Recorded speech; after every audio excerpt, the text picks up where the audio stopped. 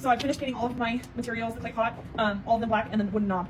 All this stuff you can find at Walmart or the Dollar Tree, super cheap. Once you finish painting, you're gonna use some type of glue. You can use Gorilla Glue, hot glue, and you're gonna glue all these together. So I'll start with the knob for the top. That's gonna go on the top of the lid here, and I'll finish painting the underbase when I'm ready. You'll also do it to the glass jar around the rim of this, as much glue as you can, and then you're gonna put it all together.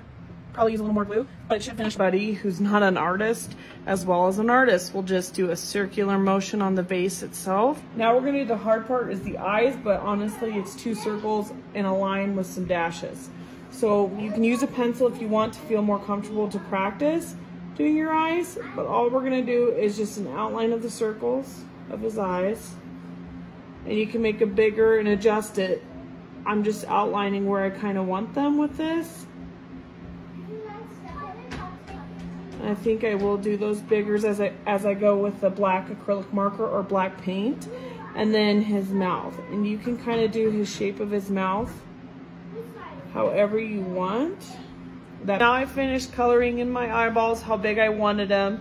If you make them too small, the nice thing is you can just make them as big as you want. And like I said, I just did dashes in there. The next thing we know that Jack has is he has a bow tie, which is like a bat shape. So all I did was basically you can do like a triangle shape, and then you're come out like this, and then I cut it out on a piece of felt paper. This was like 25 cents. And then I took my acrylic white marker and I dabbed the eyes just like that and drew the lines. So I'm gonna do that for his bow tie. It's really small, skinny arms. You wanna try and make it like that. And then I just kind of did a triangular hand, and his fingers were super simple. I just did some dots like this to make fingers. And I only gave him 4. And then continue with the pinstripes. Finished out the top. I just kind of got creative on what I wanted to do.